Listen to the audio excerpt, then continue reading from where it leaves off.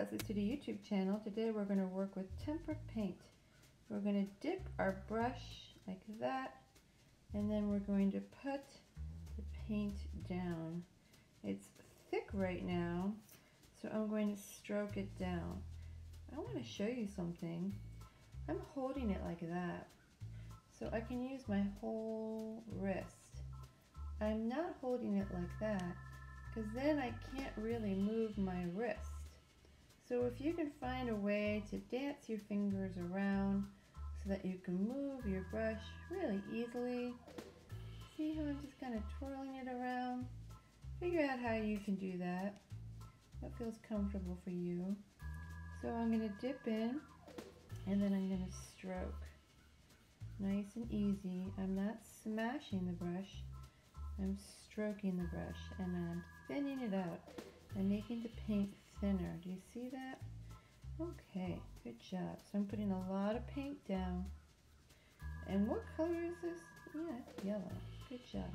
So now I want to clean my brush. So I'm going to put it in the water, and I'm going to swish it.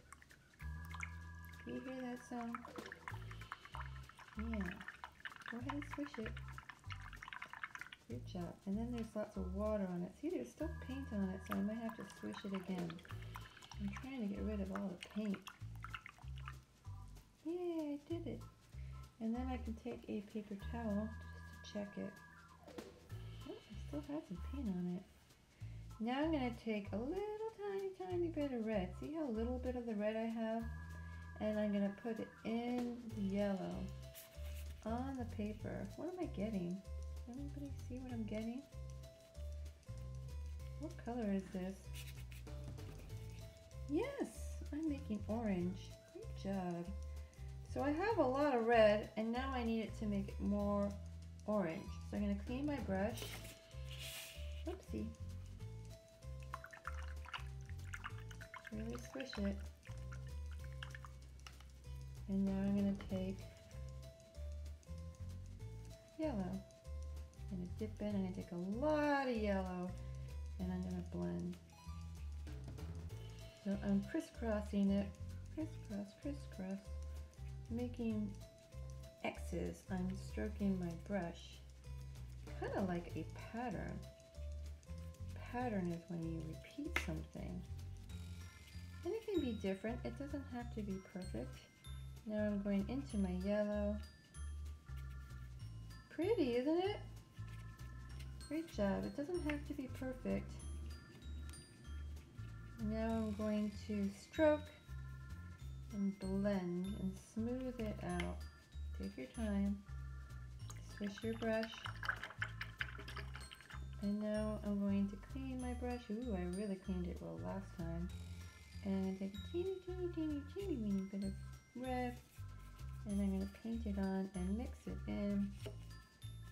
If you put too much paint on, you will probably get a hole on your paper. So be careful. Oh, I just dipped in. Did you see that? And I hadn't cleaned my brush. Yeah, I have to be careful with that. So I'm going to blend. I have less paint on my brush right now, so it's easier to blend. And I'm stroking. I'm pressing down and stroking. Can you practice doing that? Great job. What do you think this looks like? Yeah, it's a sunset. At least I think it looks like a sunset.